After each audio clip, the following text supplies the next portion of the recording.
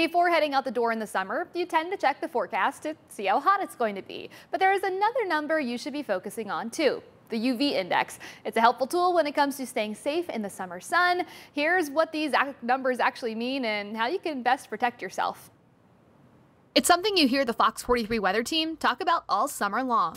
The UV index is a little higher today. It's going to be a 9, so as always, sunscreen and reapply. But what exactly does that mean? The UV index is a forecast of the amount of ultraviolet radiation expected to reach the Earth's surface when the sun is highest in the sky. Rachel Mowry, nurse practitioner at WellSpan Health, says this radiation is what causes problems on our skin. UV radiation is coming from the sun, and when it hits our skin, it is actually damaging the skin.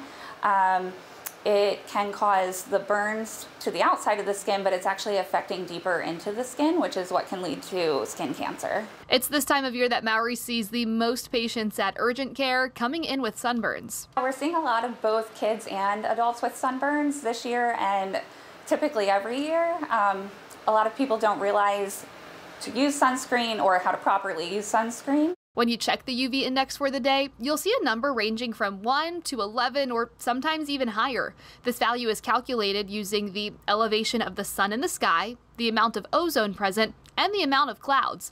As the index gets higher, the amount of time it takes to damage your skin gets shorter. UV is the worst between 10 a.m. and 4 p.m. So especially during those times, you want to be extra careful. But you should be careful all the time while outside, even if it's cloudy or you think that you're not going to get a sunburn, you still can burn. Mowry says the best line of defense against this radiation is to apply and reapply sunscreen of SPF 30 or greater. This will prevent you from getting burns in the short term and will help your health in the long term.